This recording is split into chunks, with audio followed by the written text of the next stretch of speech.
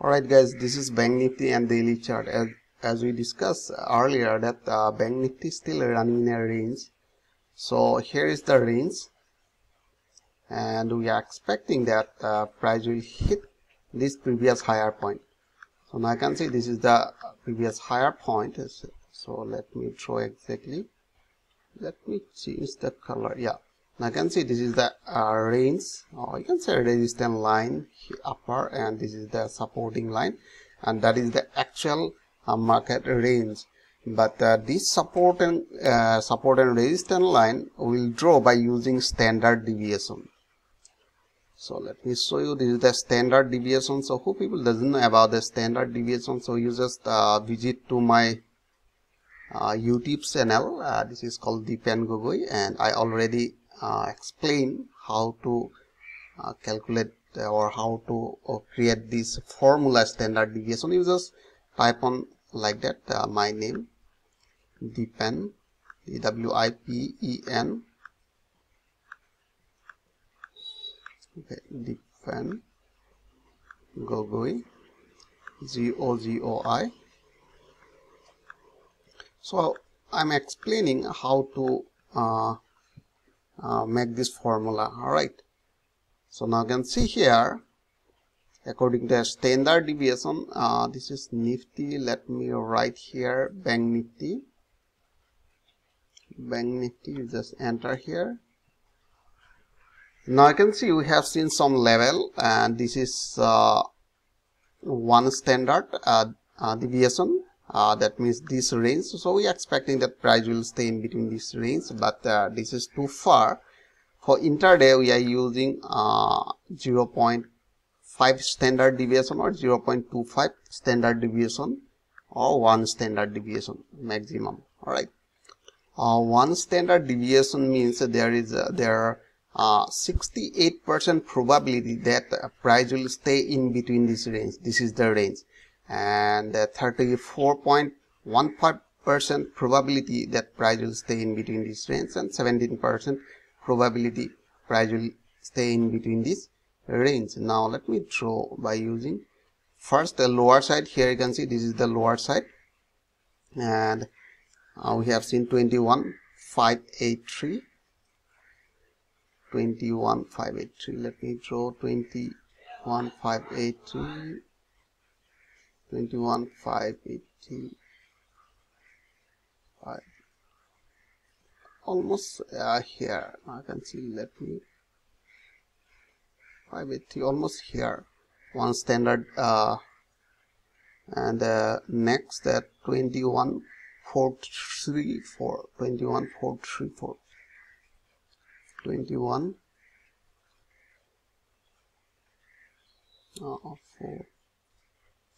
4 somewhere here. Okay, and 21,500. okay, nice. And the next 21,136. 21136. 21136. 21136.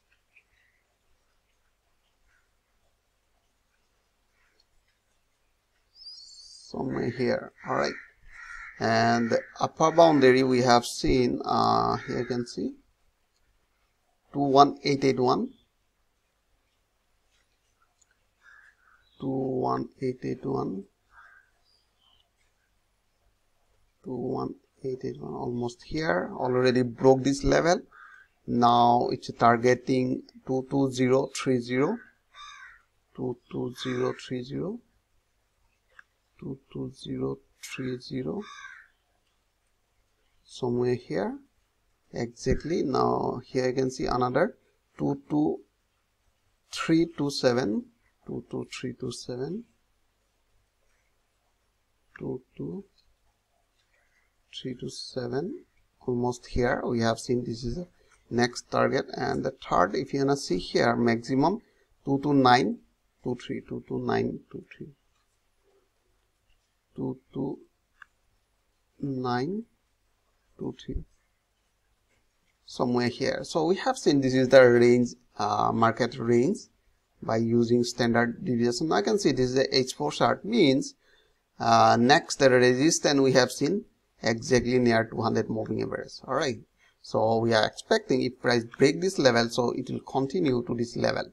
All right, now if you not see here in this area, this is this area, this is called 0.25 standard deviation, and this area you can say 0.05% standard deviation, and this is one standard deviation, this one called one standard deviation. All right, one standard deviation means here you can see means this area.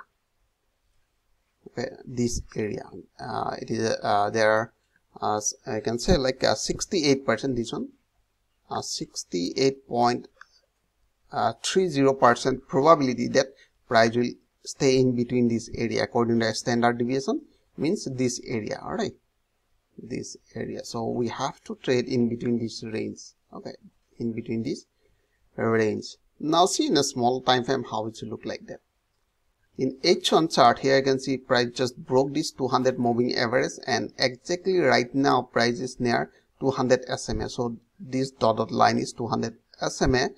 So we are looking for buy, not now, after breaking this level. This level will be 22,034, I think 34 somewhere here. All right. So if price break this level, so we are expecting that price will hit another our target. So why we are looking for this area? Now I can see previous market behavior, price hit this level and reverse back. So it is a probability to reverse back, but we are not looking for short. We are looking for buy, because in a small time frame, in a large time frame, they are running in an uptrend. That is why we are looking for buy. Now I can see in a small time frame like 15 minute and 5 minute, they are placing uptrend. So in that case we are looking for buy. We are not interested to take any sell position. All right, so if most of the people are not able to control their emotion, they are entering in this area, but we are applying here breakout trading strategy. I think you people knows about this one, breakout trading strategy. So I hope you enjoyed this video. If you like this video, please like and subscribe, and thanks for watching.